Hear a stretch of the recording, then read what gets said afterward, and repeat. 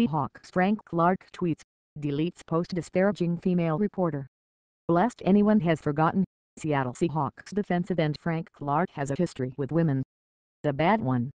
So while no player should be tweeting disparaging things to reporters, even if they disagree with a story that's been written, it's especially galling when someone like Clark directs an insulting post at a female reporter, apparently over the 2-year-old story. Natalie Weiner, who writes about the Seahawks for Bleacher Report, wrote on Twitter Tuesday night that she'd gotten a tweet from Clark. The 2015 second-round pick has since deleted it, but Weiner took a screenshot, captioning it, "Writing about domestic violence is fun and risk-free." Clark wrote, "People like you don't have long careers in your field.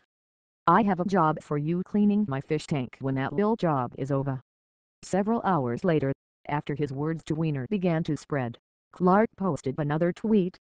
It included the word apologize, but doesn't look anything like an apology, does not mention the person he disparaged, and in general makes no sense.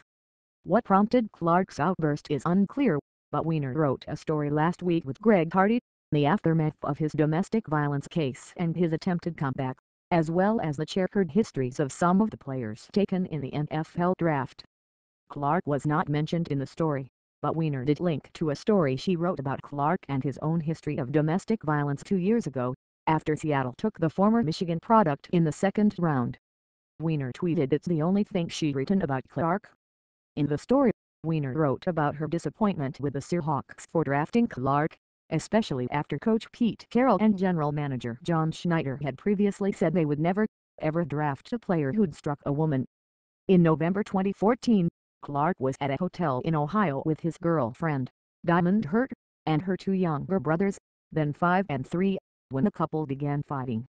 According to police, the fight was so loud it brought guests in neighboring rooms into the hall, and Hurt's brothers ran out of the room screaming, saying, "Frank is killing our sister."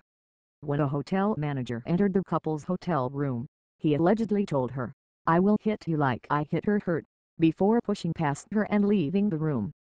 Hurt was knocked unconscious during the altercation, and police took photographs of a welt on her face, marks on her neck and what they said appeared to be a rug burn on one thigh.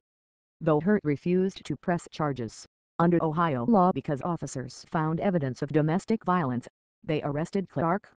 The county prosecutor later reduced his charges from first-degree misdemeanor domestic violence to fourth-degree disorderly conduct despite multiple witness statements that Clark had assaulted Hurt. Clark took a domestic violence awareness course and paid the fine and court fees.